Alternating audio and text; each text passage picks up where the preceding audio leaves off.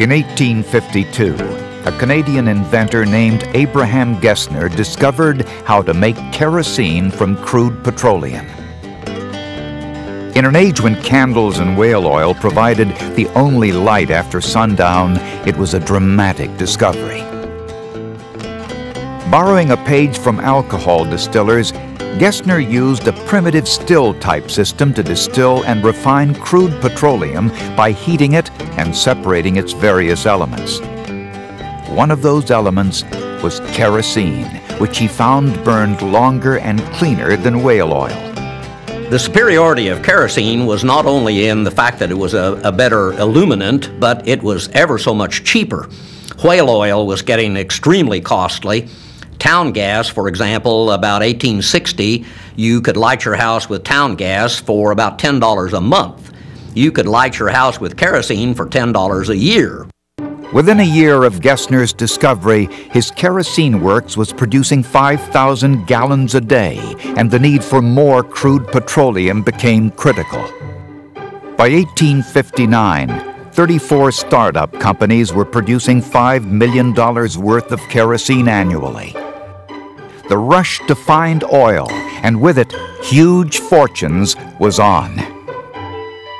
Among the fortune hunters was a man named George Bissell. Bissell heard that salt miners in western Pennsylvania were complaining that their digs were being contaminated by oil. Smith went to work in a pump house that Drake had bought months before. He began by building a kind of battering ram out of white oak, which was used to pound metal pipe into the ground. The crude method worked for a while, but the human-powered contraption was useless when they hit bedrock 39 feet down. Drake hooked a steam engine to the ram and continued to pound into the earth. For months they drilled in vain. Then, on August 29, 1859, with the project on the verge of cancellation, Drake came to check on Smith. He found the blacksmith and his sons not drilling, but standing guard at the site. Around them were tubs and barrels filled with oil. Drake had made the most important oil strike in history.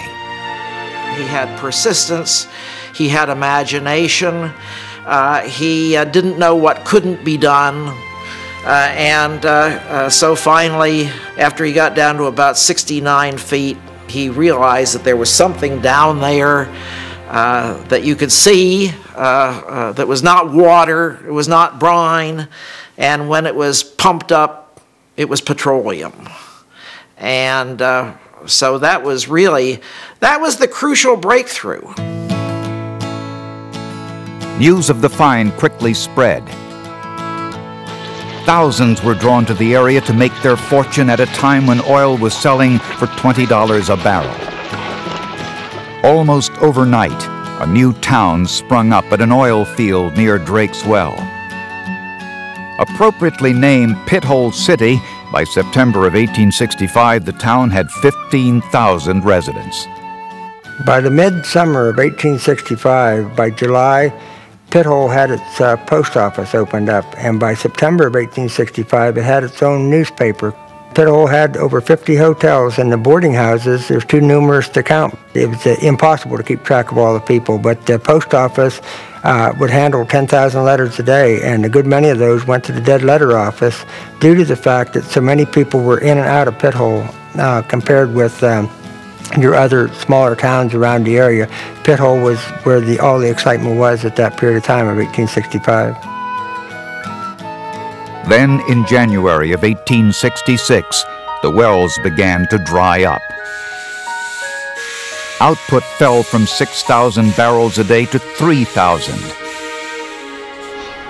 Within the year, Pithole was producing only 2,000 barrels a day, and by the following fall, the flow had become a mere drip. Fortunes that had been made overnight vanished just as quickly. Within a year, the town was deserted. A parcel of land that had sold for $2 million in 1865 was auctioned off for $4.37. Edwin Drake, the man responsible for the most important oil strike in history, died penniless in 1880. Still, America was hooked on petroleum and the kerosene lamp. Great wealth awaited any man who could extract, process, and refine oil cheaply and quickly. Just such a man was working as a clerk at a Cleveland produce shipping firm.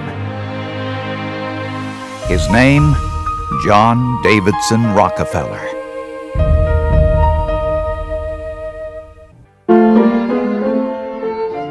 John Davidson Rockefeller got into the oil business almost as an afterthought. At the age of 19, he and a partner had formed a produce shipping firm in Cleveland, Ohio, specializing in pork, salt, and wheat.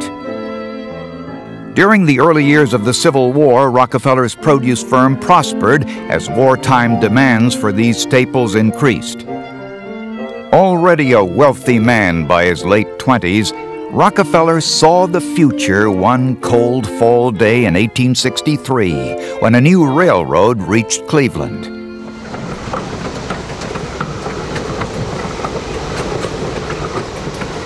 Now, Cleveland was linked to the oil-rich regions of Pennsylvania. Dozens of petroleum refineries quickly sprang up along the city's rail lines. Rockefeller knew an opportunity when he saw one. In 1864, he bought his first oil refinery. It did not take him long to realize that the profit potential dwarfed that of the produce business. He became convinced that his future lay in oil, not commodity exchange. Rockefeller's entry into oil refining follows, I think, a careful analysis of the commodity by Rockefeller himself. He saw the potential in this. Its lighting capability was much higher than candles or camphene or sperm oil, and he probably saw the potential, but he also heard what I would call the ruckus coming from the Pennsylvania border, because by the mid-1860s, Cleveland's newspapers were awash with stories of the fortunes being made and lost in the oil fields near Titusville and in western Pennsylvania. Rockefeller's partner, Maurice Clark, did not share his enthusiasm for the oil industry. The partners reluctantly decided to part ways. The two agreed to bid against each other for the firm's assets, including the refinery. The stakes were high for both men, but Rockefeller's resolve was unwavering. That was the day that determined my career. I felt the bigness of it, but I was as calm as I am talking to you now. John Rockefeller. In the end, Clark bid $72,000. Rockefeller bid $72,500. It was a $500 difference that altered the course of history. Immediately upon taking control of the company, Rockefeller focused his energies exclusively on oil. As the Civil War ended and America's economy became more and more industrialized, demand for kerosene grew in the nation's rapidly expanding urban areas. Rockefeller's profits soared. In 1866 alone, sales of Rockefeller kerosene reached $2 million. Despite his success, Rockefeller was not content, but his drive to expand his operations was at the mercy of his suppliers, over which he had virtually no control. John D. Rockefeller was concerned about the fluctuating prices in the oil industry. It was a boom-bust industry, and he thought that if he could stabilize the industry, this would not only be good for America, but it would be good for John D. Rockefeller. To Rockefeller, stabilize meant control, and the best way to get control was to buy it. He bought his own ships to transport Rockefeller kerosene from Cleveland to the Midwest, tanker cars to transport crude oil to the company's refineries and warehouses in New York. He even purchased forest reserves of white oak timber to ensure the company had an adequate supply of barrels. But there was one more thing left to conquer. Rockefeller himself, only a decade after entering the oil business, was one of the richest men in the country, with a personal wealth of several $million. He was now both admired and feared by businessmen throughout America. It's interesting to try to figure out how much money he made and how much he accumulated. I think the answer is that at the time, not even Rockefeller knew, because the money was literally coming in faster than he could count it. I think comparing a Rockefeller to a Bill Gates is probably a good example, because Gates' personal wealth now is in excess of $10 or $15 billion, and that's so far beyond what an average American worker makes today. I think very much an average American worker of the 1890s or the turn of the century probably would have seen Rockefeller in the same terms, because his wealth was certainly in the hundreds of millions, perhaps even approaching $1 billion. So way, way ahead. An average American production worker, a factory worker at the turn of the century, might be making, depending on his skill level or her skill level, might be making $5, $10, $12 a week. So $500 or $600 a year was considered a decent living for an average industrial worker in America, comparing that with a fortune worth hundreds of millions. So the gap is similar, and I think Americans saw these so-called robber barons as people, in effect, living in a whole other world. I mean, their whole standard of living was just, it couldn't even be compared in some ways. The gap was so great. The future growth of Standard Oil seemed limitless. But forces were gathering that would soon threaten the mighty empire and its king.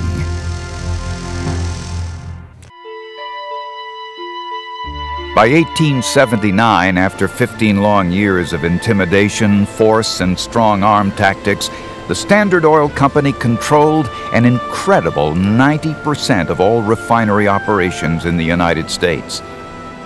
But Rockefeller's overwhelming power caused some Americans to fear that the free enterprise system was in danger. Without competition, there was no force that could check what Standard could do to prices if it so chose. It's looked upon as the monopoly, the evil trust, and it's looked upon at this point in what it begins to be known as the American Progressive Era as the antithesis of what America should be. Criticism of Rockefeller reached unprecedented levels. His enemies proclaimed that Standard Oil was legally chartered only in Ohio, and that under the laws of the time the company had no right to own refineries or warehouses in other states. Moving quickly to protect himself, Rockefeller came up with a brilliant plan. In 1882, he organized the Standard Oil Trust. The trust is a legal form of business organization, and in the latter part of the 19th century, it was the mechanism by which monopolies were created. What Rockefeller did with all of his oil companies, he, in a sense, folded them into the Standard Trust that ended up owning all of the shares of these companies. Rockefeller could control all of these and operate as a monopoly. With his refining and distribution interests protected by the trust, Rockefeller set his sights on production. A golden opportunity soon presented itself. In the late 1880s, the Pennsylvania oil fields began to dry up. The center of the nation's oil production shifted west to newly discovered sources in Ohio and Indiana. The trust began buying up all the petroleum-rich properties it could get its hands on. By 1891, despite the fact that it had owned virtually no oil fields just a decade before, Standard now produced over 25% of the nation's total output of crude and refined nearly 90%. The nation was totally dependent on kerosene for light, and Standard controlled virtually every drop. It was simple supply and demand, and Rockefeller, for all intents and purposes, was the only supplier. Standard Oil seemed unstoppable. But on November 1st, 1879, the U.S. Patent Office awarded patent number 223898 to Thomas Edison. It was for the electric lamp.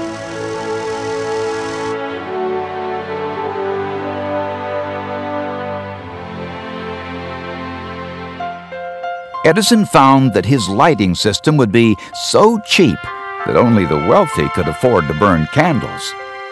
But of course, it was not the candle makers who had the most reason to be concerned.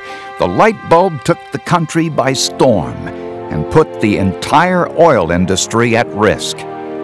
Thomas Edison was just not an inventor, a scientist. He realized very quickly the commercial interest his invention would create. He priced his electricity to be competitive with oil. By 1892, an oil man, if he could sell a gallon of oil for 2 cents, he was considered pretty lucky. As the 19th century came to a close, oil men feared for their future. But another invention soon appeared that filled them not with dread, but with hope.